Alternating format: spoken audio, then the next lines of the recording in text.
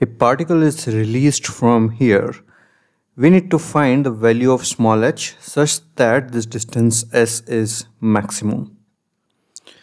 So this distance s is v into t, where v is the velocity when it is launched in air from this point.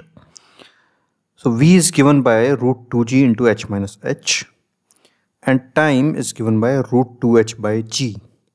So if you put these value in s, you get s as a function of h, and that is, you can see an inverted parabola which will have a maximum value.